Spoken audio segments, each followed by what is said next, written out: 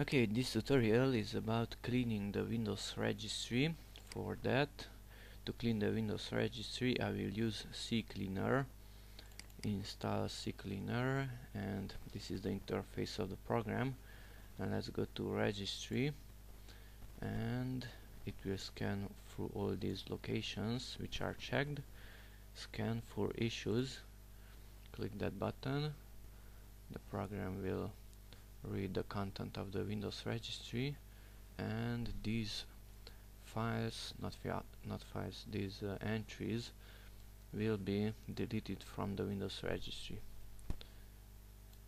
Okay, they are not needed anymore. Fix selected issues.